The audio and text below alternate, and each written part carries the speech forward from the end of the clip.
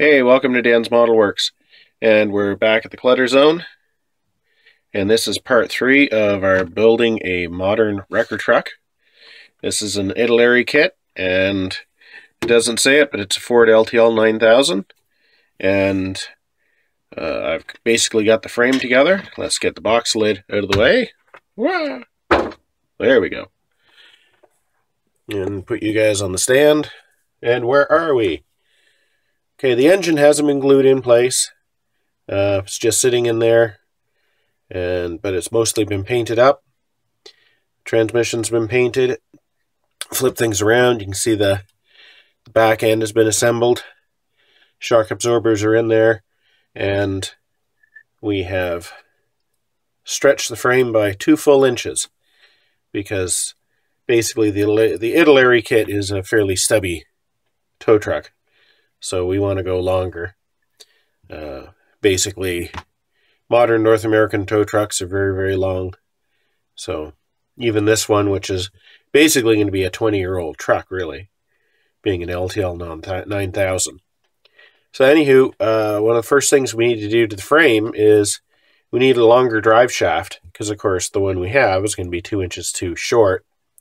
So I can either buy a piece of styrene rod that's going to be the right length, or hopefully I can find a nice piece of straight styrene from a sprue, and I can use that. So that's going to be our first step this week. Alright, while looking through the sprues from this kit, because it has some fairly large sprues, I got excited because I saw a big long strip. And then I realized, yeah, well, that is the drive shaft. It's obviously not going to be long enough. What I will be doing is I'm going to chop off the universal joints, and then I'm going to be putting another piece of styrene inside. I did find a couple pieces that probably would be long enough, but you know what? They're not really as beefy as this. This is some evergreen styrene. It's actually a piece of tubing, but most drive shafts are a tube anyway, and you're not going to be looking inside the drive shaft anyway. So this is basically the same diameter. So I think I'm just going to take the easy way out, and I'm going to use this piece of styrene and glue the U-joints on the ends, and that'll give me my drive shaft. So that's how I plan on doing it. And here's our new drive shaft, and a quick test fit shows that it's pretty damn close. So I'll set that aside until I'm actually ready to glue the engine in for good.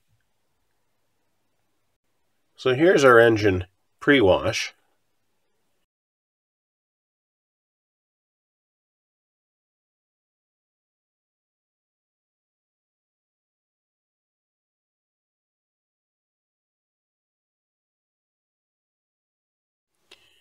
Now that the engine has had its wash of black added to it, there's no reason not to glue it in place. It basically glues in here, and then it engages with the radiator at the front. Obviously there should be another set of engine mounts in there somewhere, but Italeri doesn't really show them to you. At any rate, everything lines up nicely. The drive shaft is in place, and it turned out to be just the right length. All I did was just add 2 inches to the length that the part already was, using the universal joints that were part of it. So these wheels are not glued on, they don't have their end caps on, but they're staying in place, which is good because I can put all the wheels on, and it'll help me to see the overall stance of the model while I continue to assemble it.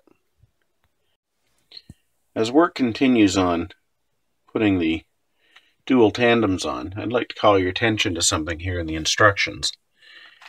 If we look here, this is the outer wheel, the chrome part, and they show it going on top of one of the tires, but they don't show any sort of an outer retaining ring right here. They just show it sliding right on. And if we look at the sprue map,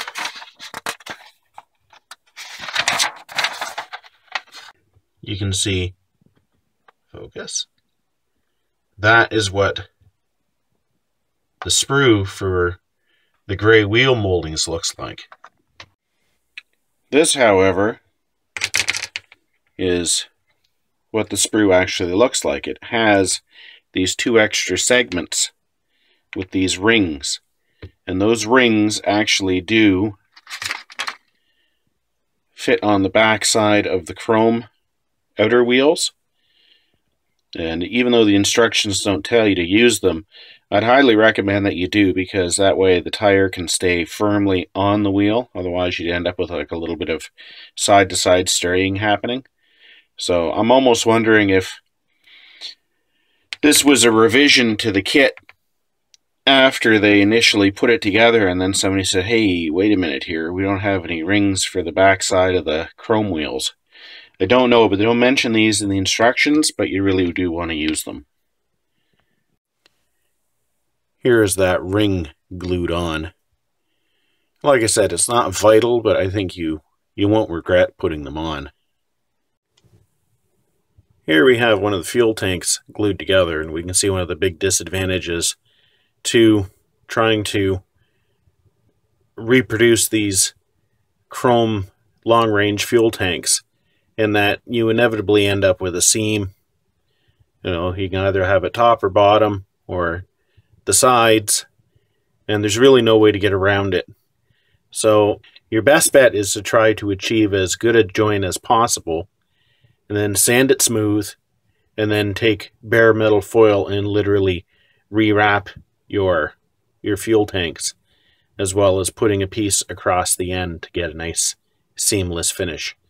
And that's what I'm going to be doing with this one and the other one. Here we can see one of the fuel tanks where I've basically sanded where the seam is, top and bottom. And I've also sanded the ends. Now there's still a little bit of a line here, just in case, like I can still feel that. So what I'm going to do is I'm just going to run a little line of putty on there, then I'm going to sand it one more time. The next step, what I'm going to do is where the straps are, I'm basically going to paint that black. Then I'm going to come back later, and the actual strap material, I'm going to paint that chrome silver. And that'll give the appearance of a chrome strap that has a piece of rubber underneath it. And then finally I'm going to wrap the tank in bare metal foil, and hopefully that will give the impression of a chromed tank which is held by metal straps with a rubber bushing, which is what you actually find on most of these trucks anyway. Yeah, I know it looks like a mess right now, but it was easier just to paint the entire strap black, and then the middle area, like I said before, is going to be painted chrome silver, and then the rest of the areas are going to be bare metal foil. Should look good once it's all put together. Let's cross our fingers. There, I said it would get better. So this is the stock fuel tank, and you can see the seam running along the top of it. And this is it after it's been sanded and then basically replated with bare metal foil. And if we look at the end of the fuel tank, you can see once again there is a little dot where my circle cutter makes a puncture, but it gets rid of the entire seam there. Now there are still going to be some seams basically on the back side where it goes up against the frame. So, and this also has been polished. So there we go. All I have to do is do this one exactly the same.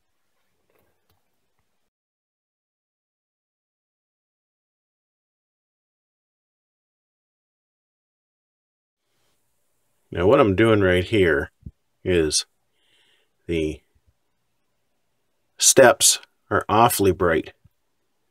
So I'm putting a wash of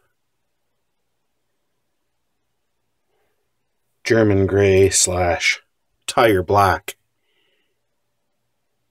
in each of these little pockets. Now of course on the real truck these are These are actually perforated.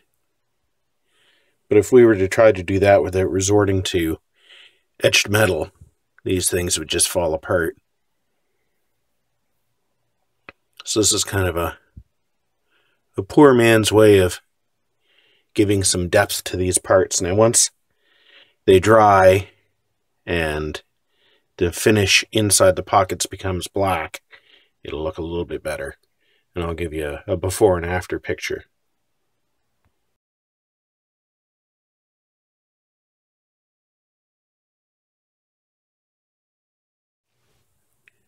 So the wash in the steps has dried. You can see it's a lot less shiny than it was. And I've put the cap on the fuel filler. Unfortunately, the clutter zone went and ate the other one. So if I don't find it by the end of the project, I'm going to have to scratch build one. Probably not the most difficult thing I've ever scratch built, but annoying nonetheless. And there's our fuel tanks glued on. Just one more thing to do chassis-wise is put the mud flaps in there.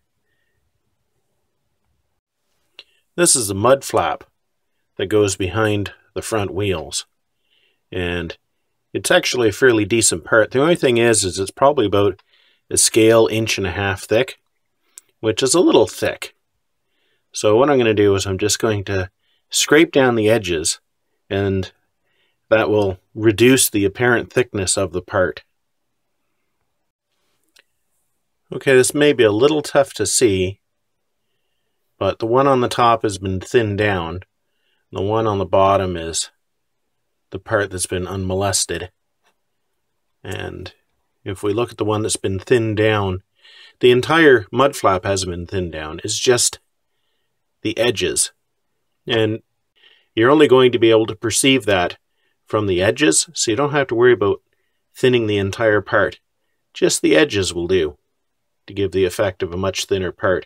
I didn't worry quite as much about the inner edge, but the outer edge that you're going to be able to see from the outside of the truck, that's what I was concentrating on. These are our two front mud flaps after painting, and I've got one more step I'm going to do to them before I put them on. I'm just going to dry brush a little bit of rust staining on the actual rubber.